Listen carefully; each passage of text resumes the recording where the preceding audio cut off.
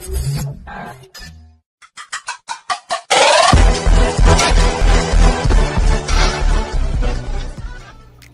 everybody, this is Chris from Cannon's Fish Keeping, and today we're going to talk about the rainbow cichlid. I'm going to have a care guide, and we're just going to go over and we're just going to talk all about these beautiful, gorgeous fish. I got 3 of them in my tank. There's one here, and there's the other guy. So, the rainbow cichlid, they inhabit the coast. They inhabit in Costa Rica, Honduras, and Nicaragua. I think I pronounced that last one right. I'm not 100% sure. To me, they are a very stunning fish. Right now, my guy's colors aren't fully out, but they do. The reason their name is the rainbow fish is they change color. They get to about a size of 6 to 6.5 inches. Minimum tank requirement. Now, everything I've researched said 20 to 30 gallon minimum, but to be honest, I would not have them in a 30 gallon minimum. If I was to do anything, I'd probably do a group of at least 6. I know I've only got 3, but I'm planning on getting 3 more. I would do a group of at least 6 in a 40 gallon breeder. When they do start changing color, that's when they start getting gorgeous, because it's like a yellow, like a bright yellow to them. The lifespan is about 7 to 9 years.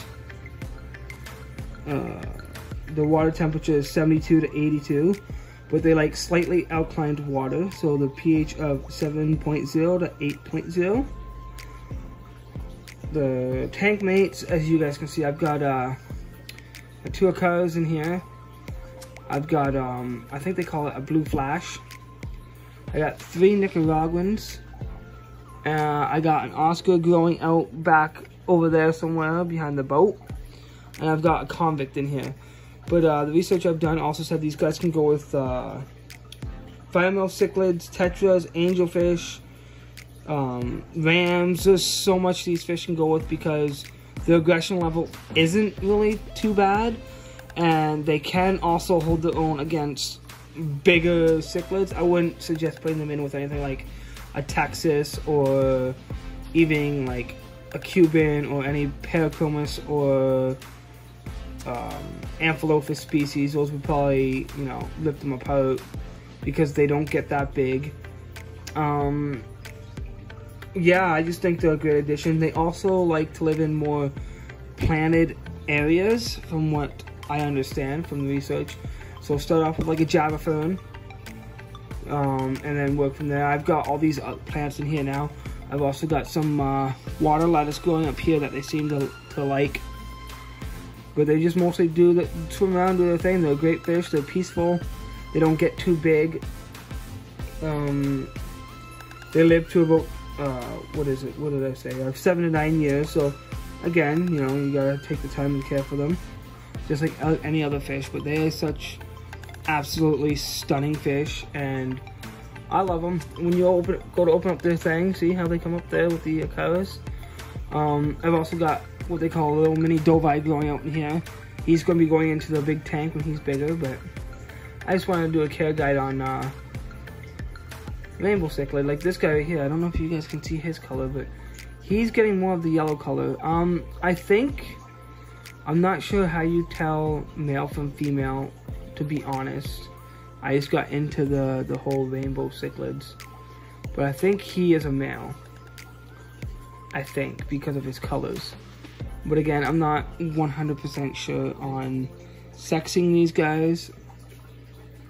I just know they're an extraordinary fish.